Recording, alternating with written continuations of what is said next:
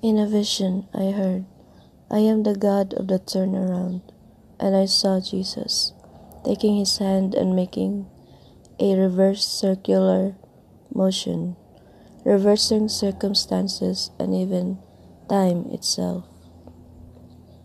Beloved, I am the God of the turnaround. Many of you are feeling like a failure, like you have let yourself down, and others. You look at your past and feel regret. The spirit of condemnation comes upon you, and the tears flow. But you are not your past, my child. The devil is the accuser of the brethren. He wants to drag you into a prison of self-pity and a dungeon of depression and despair. He wants to drown you in this pit of destruction. Oh, my child, your past is not you. Your circumstance is not you. I am here to lift you up. I am here to comfort you and wipe your tears. I am Abba, Father. I not only change your present and your future, but I am able to change your past. Yes, beloved, I am able to make all things work together for your good, even those things which have gone before. I am not bound by time. I will take those things that have hurt you, and even your mistakes, and I will turn it around to cause goodness to come forth. I love you, dear one.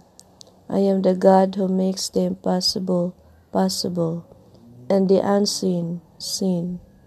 I give you beauty for ashes, streams in the desert, flowers blooming in the wasteland. This is what I do, dear one. I bring forth life from death, light out of darkness. You lost sight of me for a little while, didn't you, my bride? But you were never lost. I always had you by the hand. Renew your mind, precious one, by beholding my face and my word. Who you were yesterday is not who you will be tomorrow. Watch what I shall do in your life, beloved. Turn around, time is here. Suddenly your weeping shall turn to shouts of joy.